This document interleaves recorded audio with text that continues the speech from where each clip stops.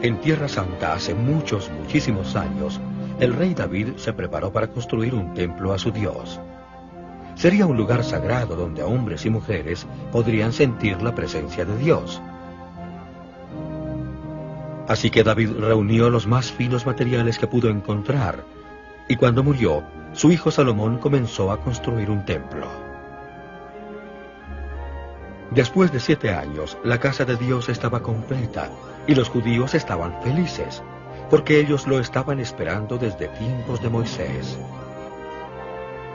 Una vez el templo fue atacado, destruido y todos sus tesoros robados, pero los judíos reconstruyeron su lugar sagrado, sin el cual estaban incompletos. Entonces llegó un extraño y sutil enemigo.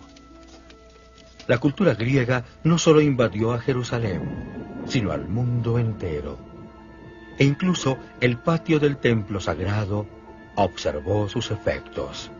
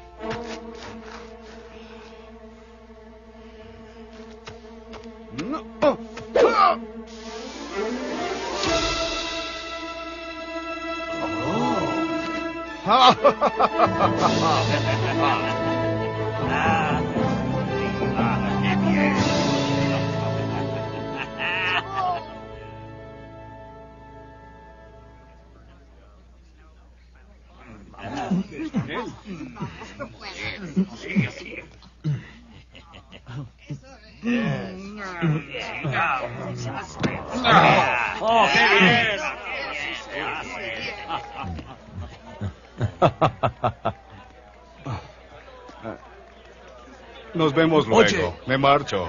Ya es tarde. Espera. No puedes irte ahora. Nasum necesita un contrincante. ¿Y quién mejor que el martillo? ¿Ah? ¡El martillo! ¡El martillo! ¡El martillo! No, gracias. Solo me tomará unos segundos vencerte. ¡El martillo! Sostén esto. ¡El martillo! Sí. ¡El martillo! ¡El martillo! ¡Ah!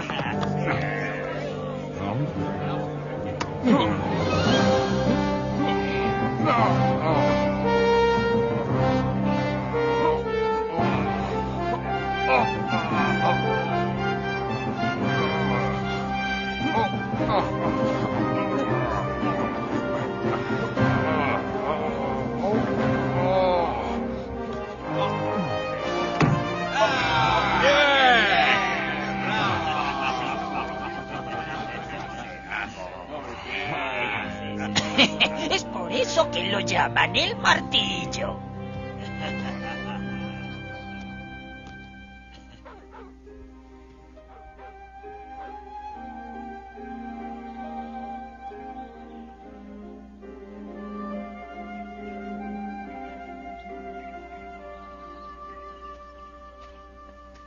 Hola, Mora.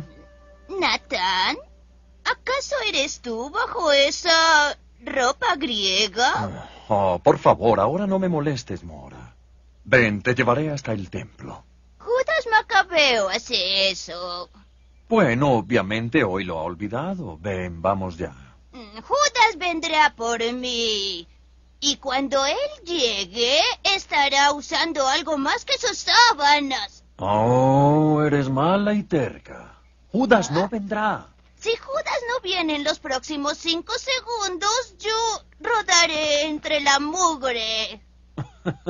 Y yo haré exactamente lo mismo si él viene. Hecho. 5, 4, 3, 2, 1. Lo siento, llegué tarde.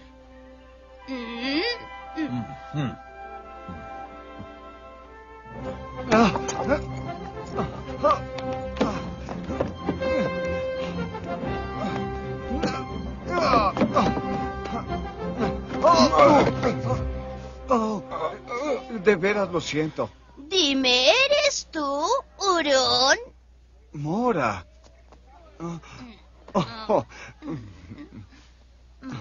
Judas él es hurón. Usualmente lo veía como un niño. Todo el mundo conoce a Hurón.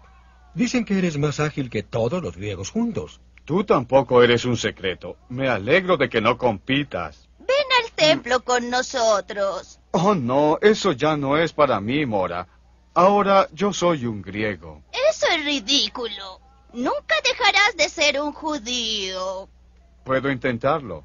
Fue bueno volver a verte, Mora. ¿Judas?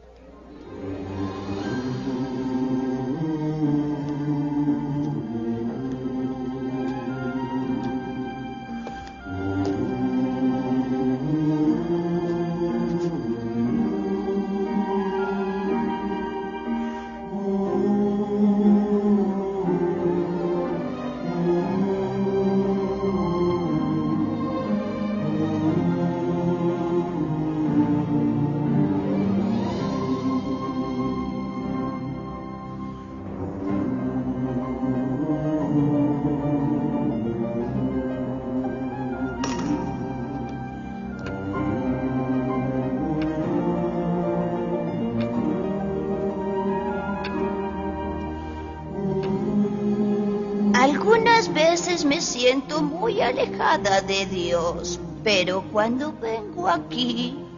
Lo sé, Mora, lo sé.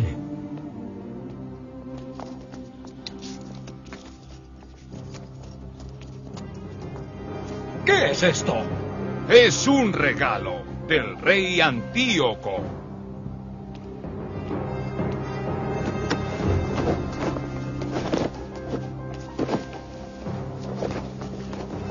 Ya tenemos suficiente de sus estatuas en nuestros patios. Ah, pero esta es diferente. Es del mismo rey. ¿Es que acaso ahora es un dios? Él así lo ha declarado. Quizá lo encuentren menos sorprendente. Lo colocaremos en su templo. Lárgate. ¿Ah?